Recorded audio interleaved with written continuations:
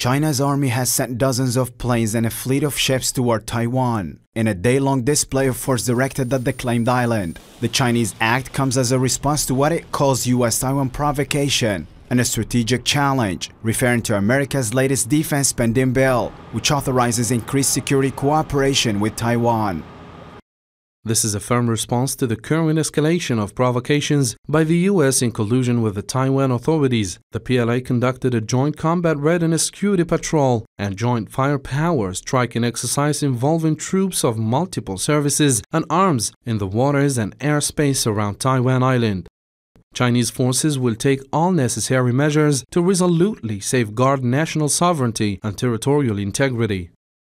It is the largest ever Chinese Air Force display into the island's air zone. The island's military actively tracks China's military activities. Taiwan said it monitored the Chinese moves through its land-based missile systems, as well as on its own Navy vessels. Taiwan will extend its compulsory military service from 4 months to a year starting in 2024. In the face of China's military, diplomatic and trade pressure, the longer military service applies to men born after 2005.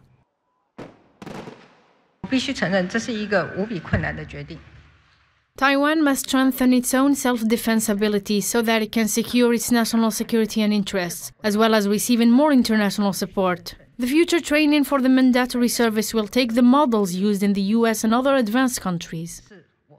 China's military maneuvers toward the island has intensified in recent years, which comes as a response to US government actions in support of Taiwan. Beijing sees visits from foreign governments to Taiwan as a de facto recognition of the island as independent and a challenge to China's claim of sovereignty.